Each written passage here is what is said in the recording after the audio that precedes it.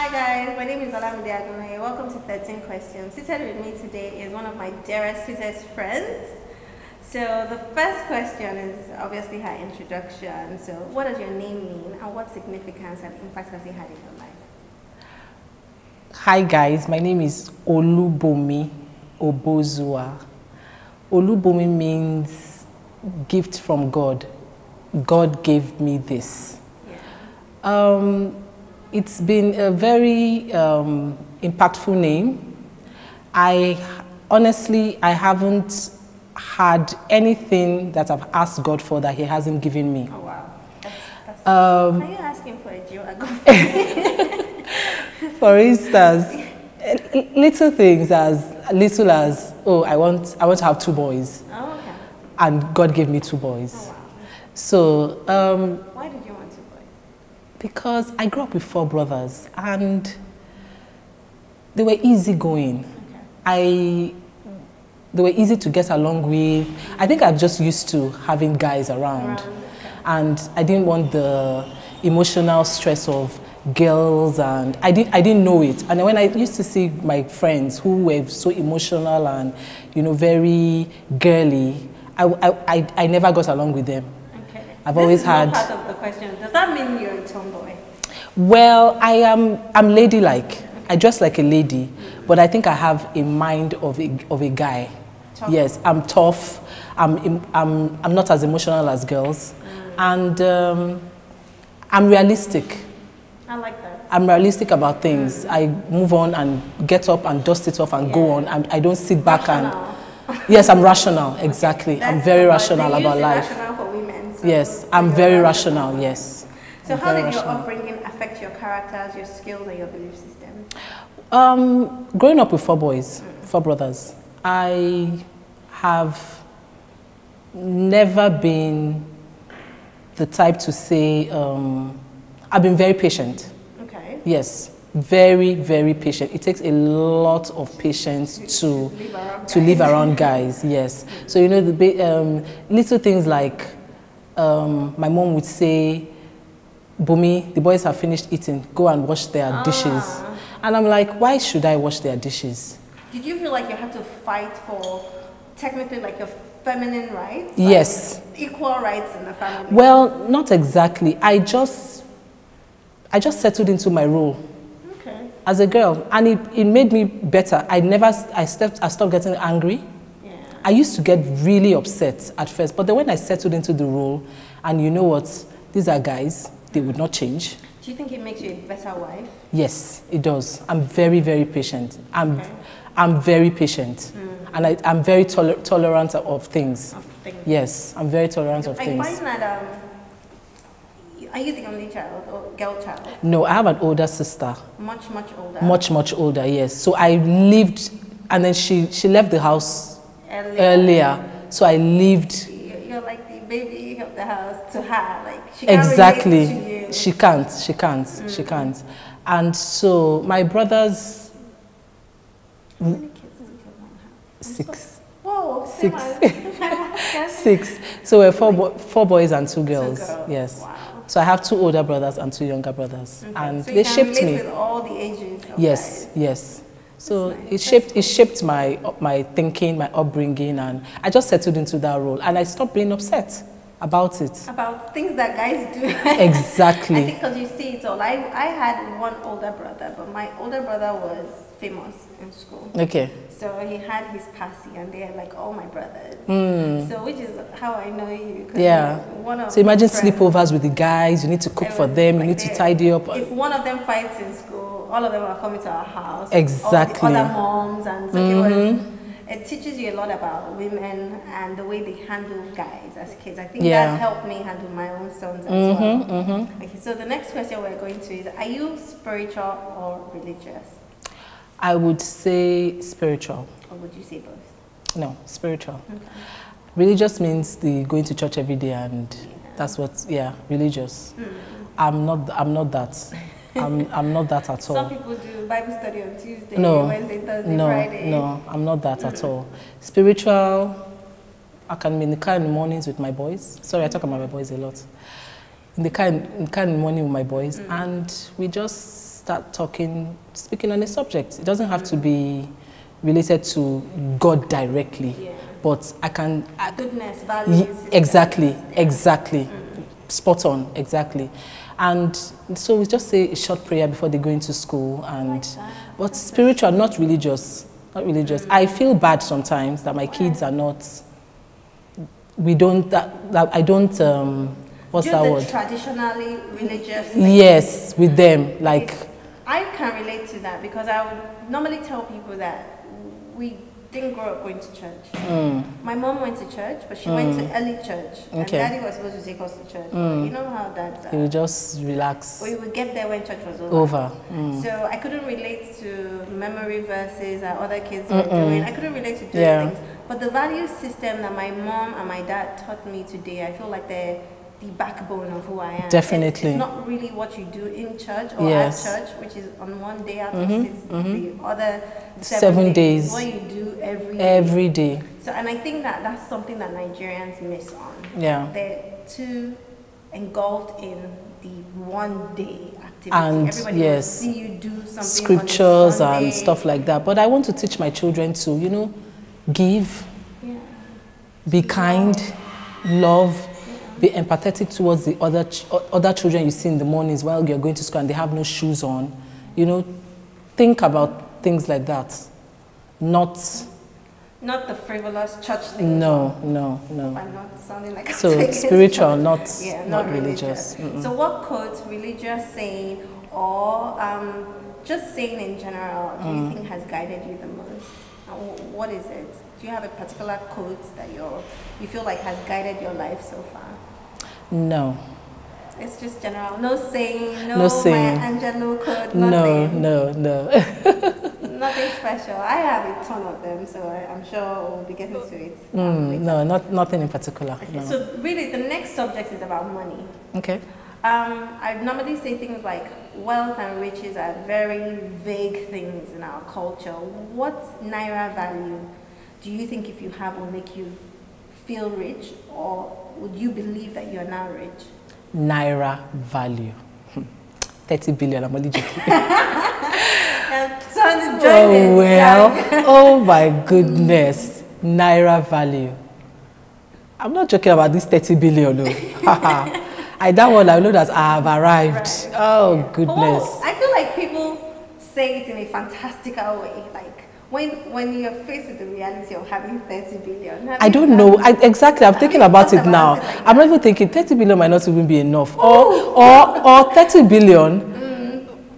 It's such a large amount that you can't even imagine. I don't even know what I would do with 30 billion. I think most people read to I don't think I can even I don't think I can put a value. Honestly, I don't think I can put a value to it. Most people say like 100 million. Well, I feel that once I have the basics, I have my house. I'm healthy. I have access to good health care. And then traveling.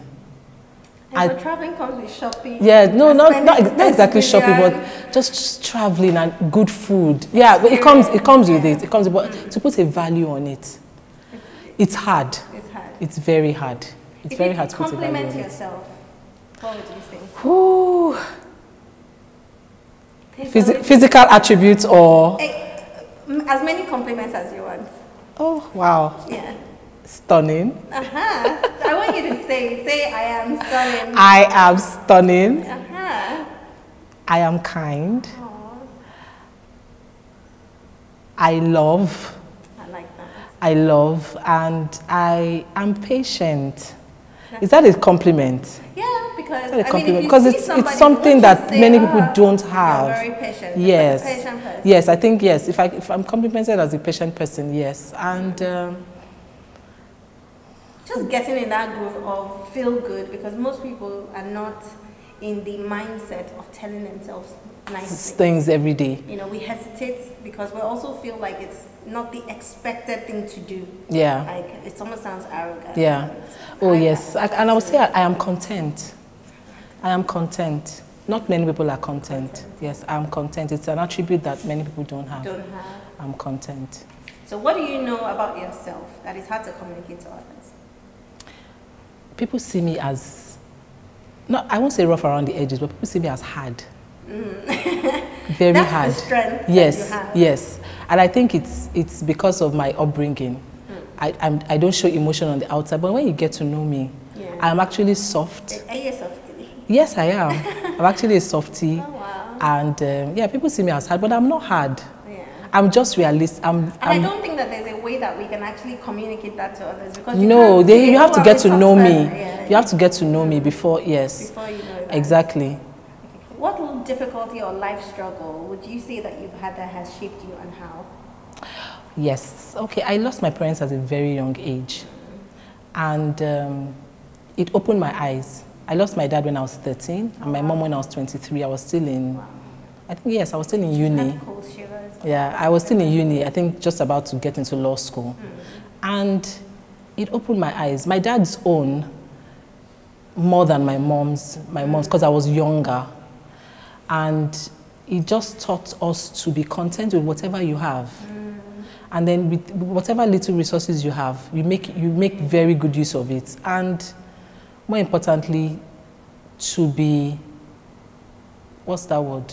Can I speak Yoruba? Of course. That's, ojukokoro is not allowed. Yes. Do you understand? It's like you value the things you have. Yes, and don't look, yes, and then of course don't compare or compete with people. Do you find that it points to the unreliability of people as well? Yes, oh yes, definitely, because there are so many things that, or so many people that we thought would stand by us, and we were disappointed, but really they owe us nothing at the end of the day. They don't owe you anything. I think it also stops you from feeling, what's that word? Entitled. Exactly. Yes. So I am not an entitled person. I think that's why. If people do. Yeah, if you do fine, if you don't do fine, yes. Okay. So the next question is a bonus question. So you get to pick. Let me shuffle this. So you get to pick one question from here. Random question. Okay, let me see what it is. Ew. I like this one. I was hoping somebody would do this. Oh, really? It goes to the SWOT test that most people would do for themselves during an interview. Do you ever see that a strength can turn around as a weakness, and a weakness as a strength? And if so, do you have any? Yes, definitely. Definitely. Weaknesses, let me talk about weaknesses first. In the workplace, even if it's as little as madam and house help, or work, because to the work setting, in the work setting, a weakness can turn into, for instance, maybe someone being slow can be regarded as someone that puts attention to detail. So that's a weakness. It can actually be something that they now attribute to you. Yes, exactly. You know, so your work will be known as, yes, give it to her. Yes, she would on time, but she will do an excellent job. I feel like the reason why that question comes to my mind so often is because most people don't want to own their weaknesses. They don't know how to play it to their advantage. Yes. And I think that as a society, we need to learn how to play everything to advantage. Yeah. And sometimes your strength, doing things fast, can play against you and be too much work exactly, and and then you won't do it well. Yeah, true. And you do a shoddy job. Yeah, and then standards, doing things fast can make your standards fall. Yes, that's very true. So what's the one thing you change about Nigeria? How and why? Ooh. Nigeria. I think I would change the religious. Yeah, it's too much. And then with the high rate of yes, people are losing track of the realities of life. How will I change it? I think I'm not going to say I'm going to shut down churches and stuff like that, but it's going to change the mindset of people. Yeah. Instead of building more churches, let us build factories. Let us build more hospitals. Because people that are going to these churches, I know they have problems. They have problems. It stems from a poverty mentality. Yes. Well, because I'm not saying that other countries have nothing to pray about. I just feel like for Nigeria, it becomes people are gullible. People are really gullible. And I mean, my background is science. So for me, it must be practical. It Yes. must be like an experiment. Yes. It must be workable. Yeah. There's some things you hear that they said one pastor said or one somebody said that, And they just you're like, how hook, line, this and person sinker. did not Yes. think that It doesn't, exactly. You know, so and then by the time you change their mindset, I think things will just work better for us. And then other things that... Hopefully Nigerians can be smarter people. True. That's it. True. Because if we're really smart and educated, then you can think logically about the things that you're being told and not logically. buy into think things. logically and think critically. It's not just the church thing, it's that we are a facade people. Yes. So we buy into everything. If it looks like it, if it sounds like it's coming from an intelligent person, then it's okay. Then it's fine. So I think that would want something I'll change. Okay. If you were a guy, a member of the opposite sex, God. what would you do, or how would you be different? First of all, you grew up with guys. I grew up with guys. I was a guy. What will I do? What's the question? Can you break that question down? Can you say slower? I should say it slower. Yeah. If you were a guy, okay, what would you be or do differently than what I've done now? Than being a woman, what you're doing as a woman.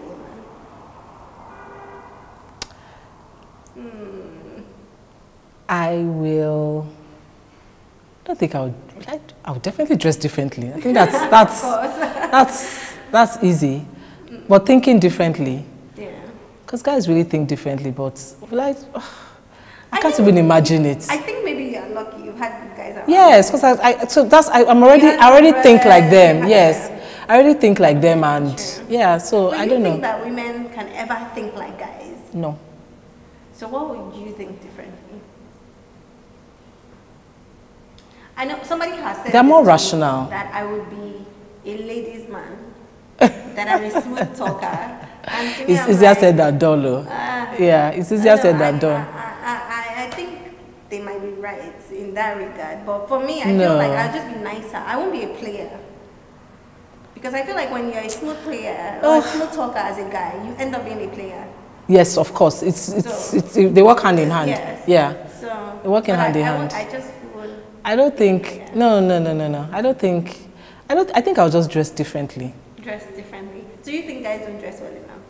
Oh, they do nowadays. They do. Oh, yeah, they do. They do. Okay. So if nothing was a sin, this one is a big one.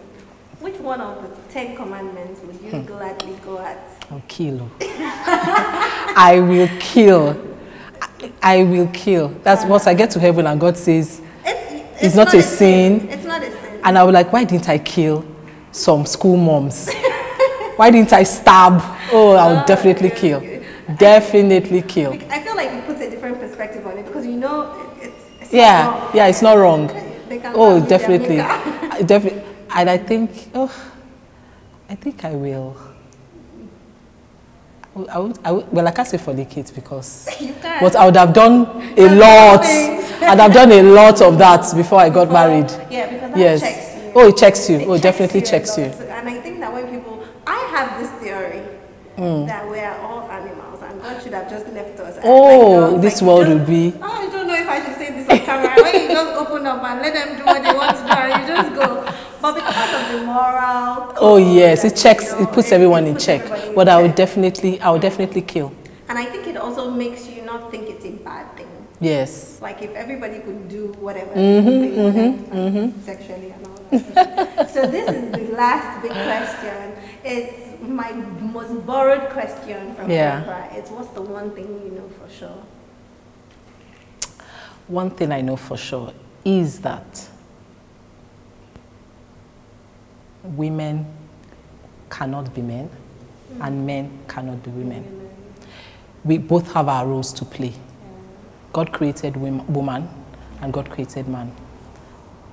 We are not equal. We don't have the same capacity. We don't have the same capacity. We are not equal, and God is smart. Yeah. That is one. Yes. So once you start trying to behave like a man or women's rights, and we have our role to play. Yeah. But when you say women's rights, what part of the women's rights? Equal. We're not equal. We're different. Yeah. There's a difference between equality and, some people will argue, I mean, obviously, when it comes to man and woman, in the workplace, it will be equal No, pay, there's some responsibility and stuff like that. Do you mean maybe more in the home? more in the home. Yeah. I don't agree with different pay when we're doing the same work. Okay. I don't agree with that. Yeah. But everybody has a role to play. Our roles might overlap. Yeah. Single moms are playing the roles of mom and dad, but it doesn't fill the shoes as a dad. It's not the same. It's not the same. Yeah. As a mom, you're playing the role as mom and dad, but when dad comes, you see the difference in the children, you know. So it is not, we are not, men and women I feel like are we need not to the just same. get to the point where we need to accept that we're complementing each other. Exactly. And I think it's relationships in general. It could be a friendship, it could be a mother-daughter relationship, it could be a sister relationship. Sister relationship, it's just yeah. to know that we don't have the same strengths and we We don't have the same weaknesses. And we don't have the same role to play. Yeah, where Yes. you fall short, I might be able to pick it up. And where Precisely. I fall short. And I feel sometimes like the typical male role, you don't always have to be Oga at work. You don't. Did you get what You I don't mean? always have to be domineering or, Yes. or have your way. If you feel like you should be in a scenario, I mean, milk it. Yeah. But it doesn't always Have to be play that way. Yeah. So, yes. So I hope you had fun. I So did. that's it for our That was 30 nice. questions. See? We did good.